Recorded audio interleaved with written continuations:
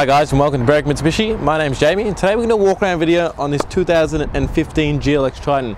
Now it's not your typical Triton, because usually with a GLX Triton in this weather I wouldn't get up to do the videos. It's too cold and windy today, but when I get a GLX Triton with Pajero sport wheels on, definitely gets me up to do the video. So starting over the front, first thing, I do apologise that it is wet, but I will still give you a really good representation of the condition of the vehicle. Starting over the front, as you can see, being the GLX, you get that chrome style grille with the iconic Mitsubishi badging in the middle. Down below you get actually a blacked out grille.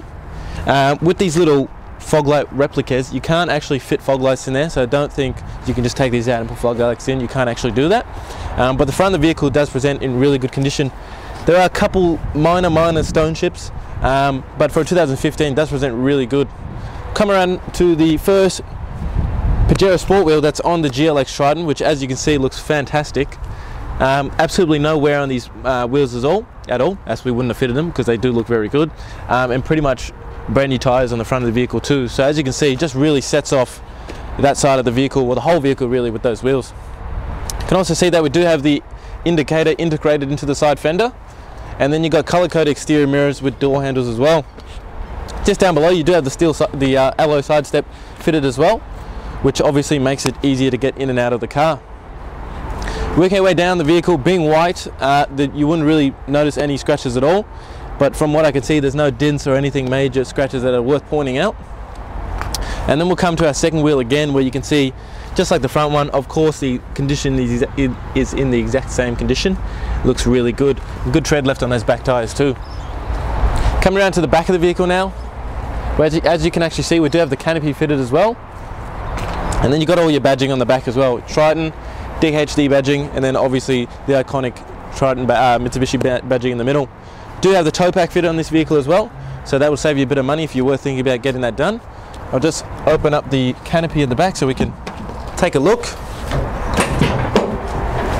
Where, as you can see inside, very good condition for the tray, but the first thing I would recommend is to get a tub liner, as it'll just set off the back really nicely. And if you do have tools in there, not only will you save the car from being scratched, will also save you from hearing the noise as well, which, you know, steel on steel isn't the greatest noise to be hearing.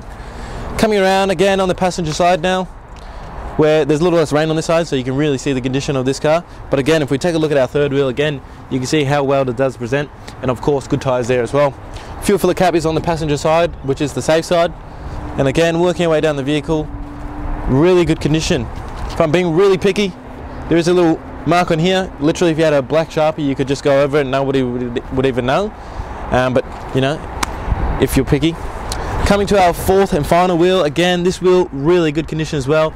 As you can imagine, none of these wheels have any scuffing or their buckles or anything like that. Really good condition on all wheels. So as you can see, really good exterior condition for 2015. You've got the Pajero sport wheels on it and a really good set of tyres as well. So as you can imagine, a really good Triton GLX for 2015 with all these accessories. Alright guys, taking a look underneath the bonnet now. What we have here is a 2.4 litre 4-cylinder turbo diesel engine. This engine produces 133 kilowatts and also 430 newton meters of torque.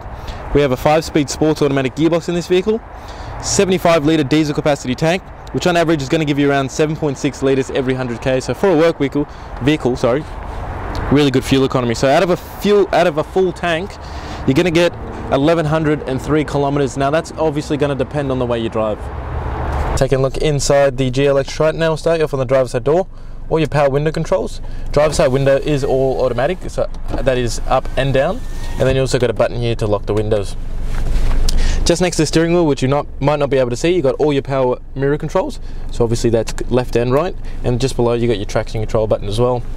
On your right hand stalk you've got your indicators and also your wipers. And left hand stalk, obviously you've got your, on the right hand stalk your indicators and your headlights. On the left hand stalk you've got your wipers. Geez, I'm getting my words mixed up. On the right hand side of your steering wheel you've got all your cruise control settings and also your speed limiter, and on the left hand side all your Bluetooth controls and your media controls as well. Steering wheel is in good condition for 2015, is a minor bit of wear, but this being a work vehicle shouldn't be anything too concerning. And then into the middle now, where it is really basic, but it does have everything that you do need. So as you can see, AM FM radio, CD as well, which not many cars come with, and then you've got the Bluetooth and the USB and AUX as well. Down below, all your climate control. It is single zone climate control, but all easy to use. And then down below again, as I said before, there's your USB, 12-volt socket, so if you do want to charge your phone, you can just chuck it down to here and charge it. Really easy to go. As I said before, your automatic gearbox, you can drive it as a normal automatic, or you can put into the, as they call it, the sport shift, and shift through the gears manually. Or your four-wheel drive selector, so this being a 4x4, just as easy as putting into 4 high up to 100 kilometers, so you don't actually need to stop the car or put in neutral or anything like that. You can just do it while you're on the move. And then to get into 4 low, obviously you will have to slow down. 2 cup holders, your manual handbrake. Inside the console, center console here, as you can see, you've got a nice little parcel shelf you can take out, and then in there you've got plenty of storage with your 12-volt socket as well. Just get the camera person to quickly pan around the interior. While she does that, I'll get the service book just so I can run you through the service history. So what I'll do is I'll just quickly call them out while she's panning through the interior.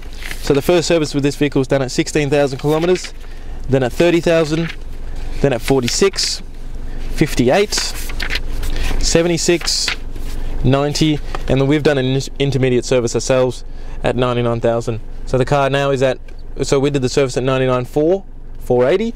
The car is now at 99,511. So as you can see, really recent service that was done on this car as well.